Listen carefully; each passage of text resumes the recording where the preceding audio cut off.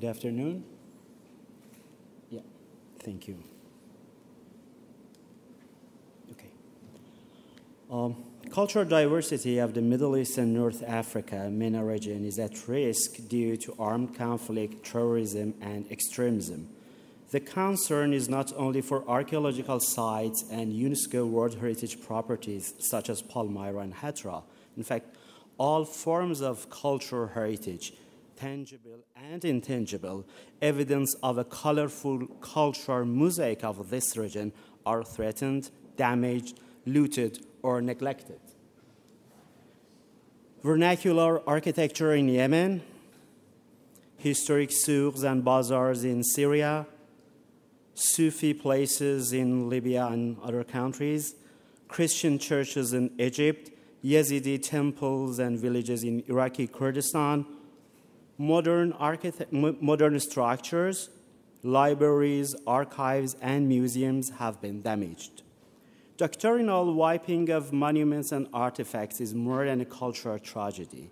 This is also a security issue as it fuels sectarianism, violent extremism, and conflict. The involvement of non-state actors in new conflicts has made the protection of cultural heritage more complex, requiring a multi-pronged response that includes joint programming with humanitarian, security, and development agencies as one of the key strategies. For responding to this global challenge, a close collaboration with all institutional partners in heritage sector is needed more than ever. This year, ICOMOS celebrated its 50th anniversary. ICOMOS, International Council on Monuments and Sites, is a non-governmental organization dedicated to conservation of the world's built heritage. It has almost 10,000 members in 144 countries. It has 110 national committees and 28 international scientific committees, including Scientific Committee on Risk Preparedness, or ICORP, Committee on Archaeological Heritage Management, and other committees. ICOMOS has an ad hoc working group that started its activity on Syria in close relationship with Risk Preparedness Committee and with support from the Secretariat since 2011. Iraq, Yemen, and Libya were gradually added to its scope of activities. The working group was officially empowered through a resolution unanimously voted at the Florence General Assembly in November 2014. ICOMOS has been active in monitoring the condition of cultural heritage in the conflict zones, information exchange, training and capacity building for cultural heritage professionals of the region, 3D surveys, technical assistance, participation in international exchanges and debates, contribution to the definition of international working programs. ICOMOS, in collaboration with International Center for the Study of the Preservation and Restoration of Cultural Property, or ICROM, has organized 2 e-learning courses for Syrian heritage experts, and totally over 170 professionals have participated in these programs in the National Museum of Damascus and also in Idlib. ICOMOS is a partner of UNESCO's European Union-funded project of emergency safeguarding of Syria's cultural heritage. ICOMOS experts have been involved in UNESCO training workshops for Syrian cultural heritage professionals organized in 2014 and 2015 in Beirut, Lebanon. These workshops have addressed issues related to emergency management and documentation, damage assessment, stabilization for built heritage, and also legal framework for the protection of cultural heritage. ICOMOS has been providing technical recommendations and assistance for the protection of Syria's damaged monuments and sites by preparing a step-by-step guidance for the protection of fragments of cultural objects and debris of damaged monuments. In December 2013, UNESCO World Heritage Center, ICOMOS, and Interpol, with the contribution of ICROM, prepared a plan for preparedness and response to a possible heritage emergency in the old city of Damascus. By envisaging the worst-case scenario, the plan provides recommendations for the mitigation of the worst risk identified. Next year, in 2016, and based on these recommendations, ICOMOS, UNESCO, and Syria Directorate General of Antiquities and Museum, or DGAM, will prepare and implement risk preparedness and emergency management plans for the Old City of Damascus and a number of its significant cultural properties. ICOMOS has also helped UNESCO to develop action plans for the protection of cultural heritage in Iraq and also for Yemeni cultural heritage.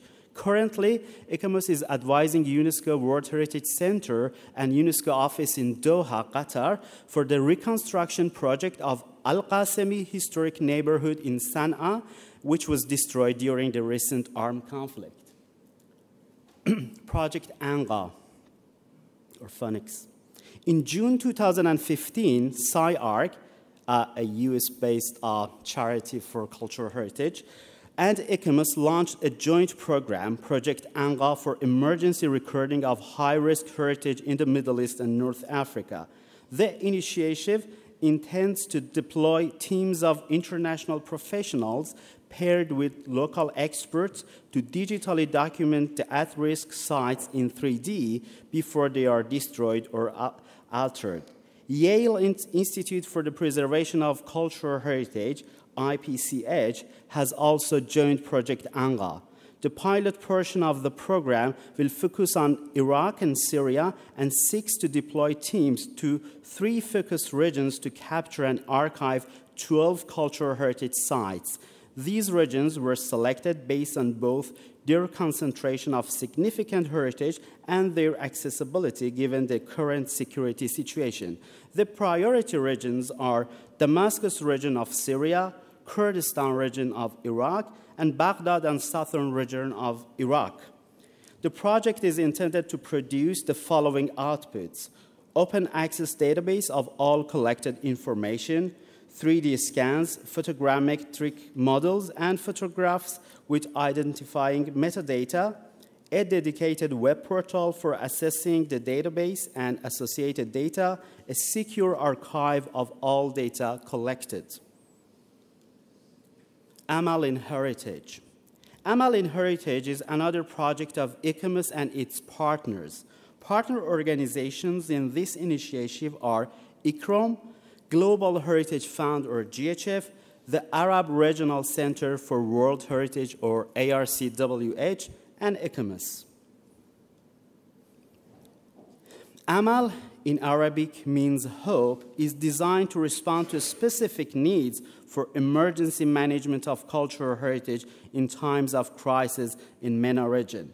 It can assist cultural heritage professionals and communities to undertake the survey, salvage, and stabilization measures for their cultural heritage sites and collection at risk when international help and assistance are not immediately available on the ground. When this program is fully developed, it will provide advice, training, and emergency management tools to anyone seeking to provide protection and conservation for all aspects of cultural heritage in this region. Amal offers distance training and emergency management tools through a mobile and desktop application. Leveraging the capabilities of mobile technology and the cloud, Amal is a high-tech solution designed to aid in documenting cultural assets and assessing damage to cultural heritage during high-risk emergency situations. Amal will do this by offering hands-on distance learning tools and technical support applications to experts and other interested parties in MENA region. The primary users of Amal are public cultural heritage institutions, heritage NGOs, and civil society. Amal works also as a resource for trained professionals who want to train other professionals and volunteers. Amal partners intend to develop a pilot and a small initiative with achievable goals in order to explore the possibilities for extending the program after its initial phase in the coming years. The pilot initiative is to create one component of AMAL's app, which is Rapid Impact Assessment Tools and its related training and tutorial materials and guidelines to allow professionals and community members in emergency situations to carry out and or participate in a rapid impact assessment of immovable or movable cultural heritage, or use this tool to train local impact assessment teams. The pilot phase provides a step-by-step guidance as well as forms and other relevant resources for the collection, organization, and visualization of information on damage and losses caused to cultural assets as a result of a specific hazard event. This tool will assist in prioritizing cultural first aid actions and interventions.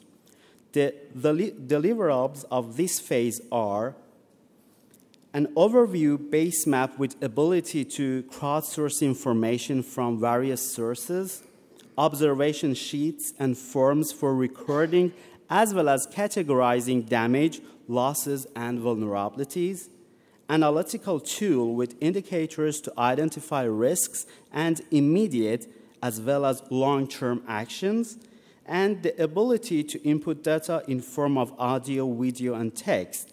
It has both online and offline capability and synchronization depending on the connection. A step-by-step guidance on rapid impact assessment with typology of damages, references, and examples, and a tutorial for AMAL tools.